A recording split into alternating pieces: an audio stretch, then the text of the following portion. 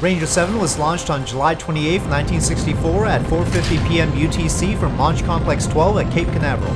Its goal, as with its 6 predecessors, was to impact the moon while taking and transmitting photos of potential lunar landing sites on the way, and this time, finally, it worked. This was the first success for the beleaguered Ranger program, which had seen nearly 3 years of failures. In 1963, after a congressional investigation, funding to JPL, the Jet Propulsion Laboratory, which was responsible for building the Ranger probes, was cut because of the failures, limiting the Ranger program to 9 probes instead of an originally planned 13. After that cut, JPL had a near success with Ranger 6, only to have it foiled by a faulty camera system, which might have been due to gases ignited by propellant vented during staging getting through the umbilical door on the payload shroud and shorting the probe's systems. So, as of this launch, JPL was in serious hot water and only had 3 chances left.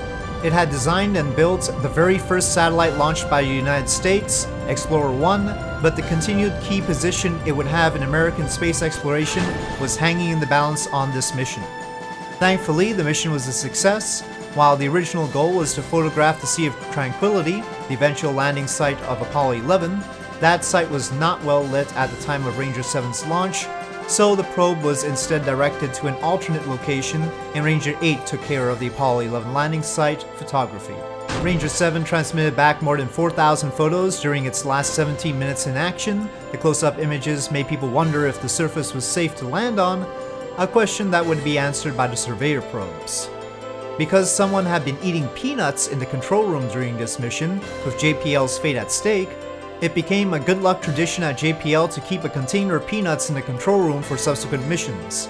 Say what you like about superstitions, but JPL's subsequent excellent record with very difficult planetary exploration missions is worth the peanuts. Thank you for watching this mission profile of Ranger 7.